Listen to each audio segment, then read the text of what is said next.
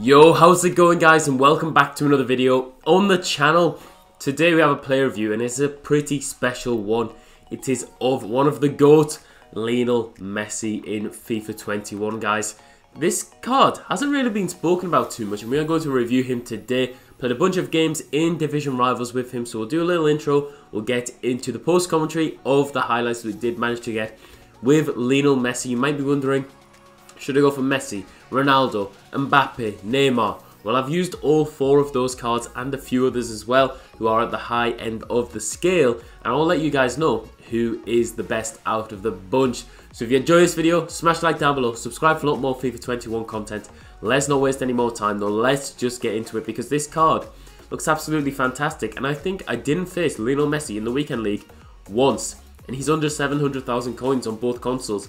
Absolutely insane. 93 rated card, the highest rated gold rare card in the game. 85 pace, 92 shooting, 91 passing, 95 dribbling, 38 defending, 65 physical. Ridiculous stats, just insane. 5'7", medium low work rate, left footed, 4-star, 4-star. I think his medium low work rate is a funny one. I think that I used his shapeshifters last year, the one that put him on high attacking work rates. It was really good. This one though, the work rate, it seems to work nice. It does seem to work nice. In-game stats though, some of these are ridiculous. For a gold rare card, it is ridiculous. These are like icon level stats. 91 acceleration, 80 sprint speed, 93 attack positioning, 95 finishing, 86 shot power, 94 long shots, 88 volleys, 75 penalties, 95 vision, 85 crossing, 94 free kick accuracy, 91 short pass, 91 long pass, 93 curve. The beauty of Messi is that he can be one of the most deadly finishers in the game, but he can be the best passer in the game as well. It's a ridiculous thing to have on the card. 91 agility, 95 balance, 94 reactions, 96 ball control, 96 dribbling, 96 composure. You have to think, if this guy gets a team of the season, all of his dribbling stats will pretty much be at 99. How much of a difference are you going to feel between 96 and 99? It really shows you what a top-end card can do on this game, especially dribbling-wise. His defending stats we don't really care too much about because that is not Lionel Messi, but he has 70 heading accuracy, so you never know, you might score an odd header here and there with him. But his physical stats is where the card is let down. 68 jumping, 72 stamina, 69 strength and 44 aggression. Would have liked to have seen better physical stats, but it probably does reflect how he plays in real life, and I think that that's what we've benefited from in the past couple of years in FIFA.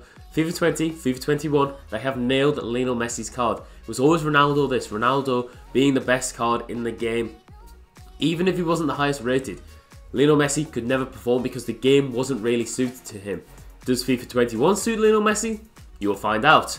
Trait-wise, finesse shot trait, outside foot shot trait, one club player trait, no idea what that does, and he has the chip shot trait and the team player trait. A couple of others as well, which I believe are the CPU ones, so we don't really care too much about. But the card looks really good, guys. It honestly looks really good.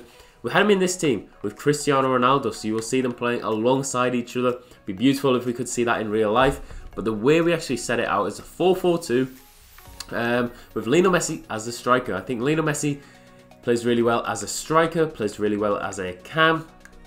We had him in that team. Instructions on the card: false 9, stay central, and come back on defense. Not really sure why that come back on defense was, because we are just on a friend's account, but he seems to do really well in that position. And I think that if you are playing Messi as a false 9, that's a perfect position for him to pick up the ball, to ping the passes, to get the shots away. That's enough though of the intro. Let's get into the highlights. Let's see how this Lionel Messi did perform in FIFA 21. And here we go then, guys, into the review of Lionel Messi. Wow, guys. I was pleasantly surprised by this card because I was really shocked that not many people had been using it. You can see here in the background, these were some co-op games that I did play with Lionel Messi, and we did also hop on to play some games on my own with the card.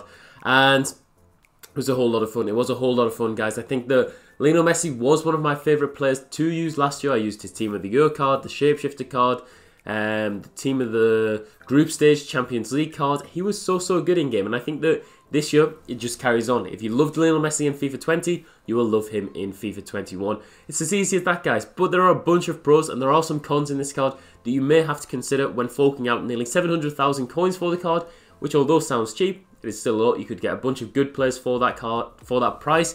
You get 2 for that price, so we'll have to really consider whether Lionel Messi will have that impact in your team, which makes you think, right, you know what, I need to go and get him, because this year it could be a bit harder to get him in a team. I think a lot of people played 4-5-1 last year, got Lionel Messi in with Semedo. I think Semedo obviously transferred to Wolves, so his price for that Barcelona card, can you even buy him? I'm not too sure. That would have been a gem to pick up at the start of the game. But let's get on to the pros for the card, and we start off with the acceleration.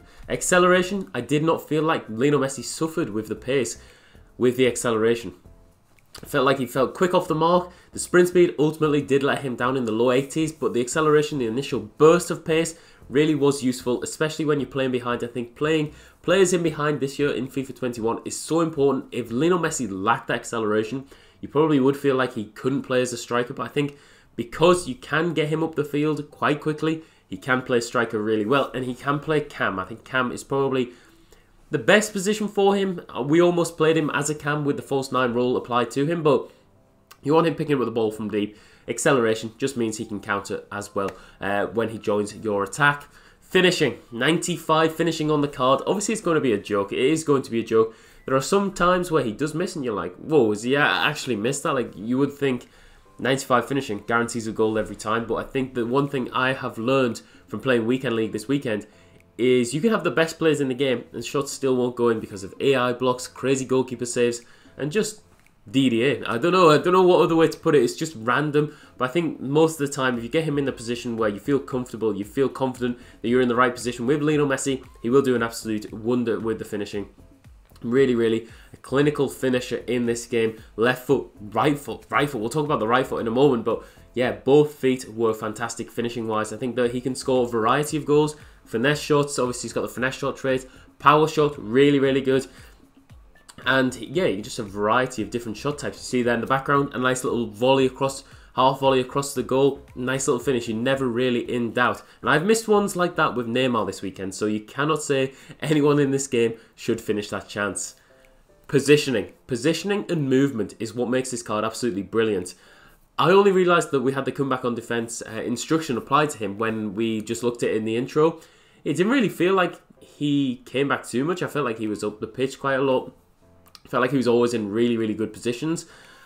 And I think that helps with his stamina, with his work rate. If he's in the right spot at the right time, you don't really have to worry too much about the work rates. I think the work rates are almost neglected a little bit because, well, you can push them to a side. You don't really have to worry about them too much because Messi, he's always in the right spot. He's always picking up the ball in dangerous areas, exactly where you want him to be. He'll never be a left back, right back. He'll always be in the right spot. Sometimes he may drop deeper into midfield, and that's a good thing. That is a good thing when you have one of the best passes in the game. Look at this though. What has just happened to Lionel Messi? He's just took off. He's just nearly been abducted back to space where he came from. But yeah, that was a crazy glitch. One of the crazier glitches I've seen in FIFA 21. But yeah, speaking of passing in midfield, one of the best passes I've used this year. I've used Kevin De Bruyne. Thought his passing was brilliant. His 5-star week for his passing was a joke. Lionel Messi though, he can pull off the crazy passes. Almost the thread the needle through the you know what I mean. Thread the eye of the needle is what I mean.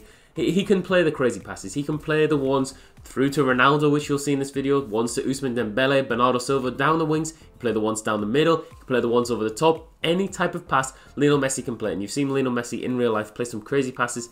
This one is exactly the same. If you see the pass, Lionel Messi will see the passing game and he will not let you down. Dribbling now. Wow, there are a lot of pros for this card. Dribbling. Picks up the ball, he can dance past 3 or 4 players, just like real life. His dribbling is close control, is an absolute joke. See in the background again, it's just creating the space to get the shot away.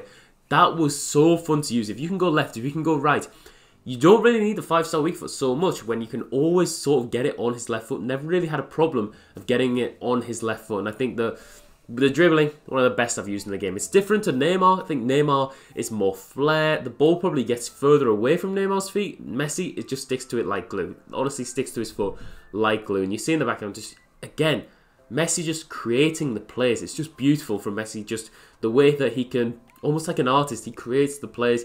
He draws out the pitches and he usually does a great job at finishing them off. Nice little finish on his right foot there. 4-star, 4-star. I think you need the skill moves with Messi. He has the dribbling to warrant amazing skill moves on this game.